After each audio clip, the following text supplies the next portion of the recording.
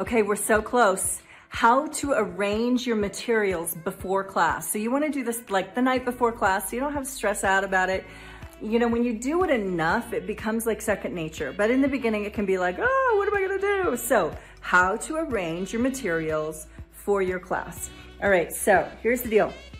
I want you to, here's kind of my setup, right? So remember your little chart, and you've poured your paint beforehand. Acrylic, you need to pour probably an hour or something beforehand. And it can get dry out, so you can't pour it the night before. You really got to pour your paint, you know, right before. But there's also this magical little thing called a spritzer. So if it starts to get dry, you can literally just spritz it. My spritzer is not working right now. Why isn't my spritzer working? Spritzer working? Yeah, it's working. Ta-da! So you can spritz, and that keeps it fresher for longer. Acrylic can dry out. So this is your setup right here. So you have your easel, right?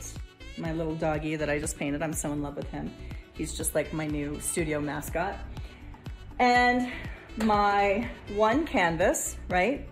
I've got my paper towels folded over into a square. So I like a double layer of paper towels.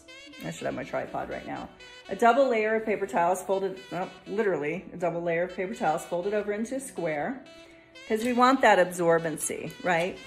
And then I've got my paint brushes, whether it's 3, because you've got a simple paint kit, or if you have 10, because you have the platinum paint kit.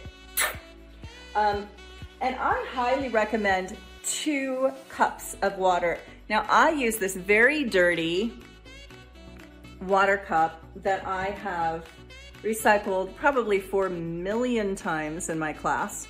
And the reason I use recycled plastic is because the plastic lasts forever, but I keep it really, really dirty because then I don't end up drinking it. It is so easy to put your paintbrush into your coffee mug, promise. So, so that is the setup, okay? So you've got my mascot, you've got the, oh, you can't see him, there he is. The mascot, you've got your easel, you've got your canvas, if I could find it, there it is, canvas.